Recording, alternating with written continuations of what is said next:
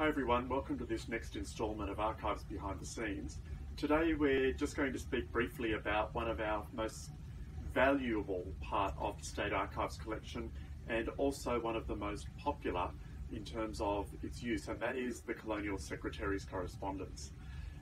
I guess one of the reasons it's so popular is that the Colonial Secretary was really one of the first government officials to start work in the colony on European settlement, and long before other government agencies and government departments were established.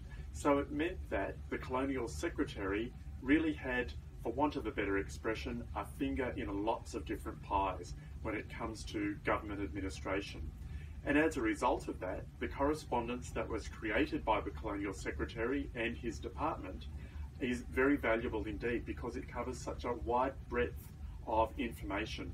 So if you're interested in someone who was a convict, a free immigrant, someone who was naturalised, someone who was admitted to a jail or a mental asylum, you may well find information in the Colonial Secretary's correspondence.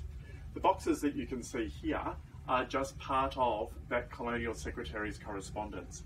And without getting anything even out of the boxes, you can be excited by just what's written on the outside of these.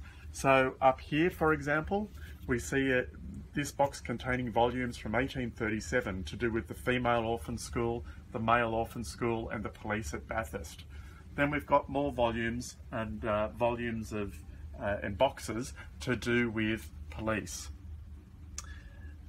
Underneath, on this next shelf, we've got information to do with the Surveyor General created by the Colonial Secretary's Department, the Supreme Court, Sheriff and Jailers, Solicitors and Attorney General, prisoners, and so the list goes on. As I said, you can get pretty excited just by reading the outside of these boxes, let alone the wonderful, unique material that's contained within the documents within these boxes. Now, details of how to use the Colonial Secretary's correspondence and the type of information that you're likely to find in the correspondence is all available on our website at www.records.nsw.gov.au.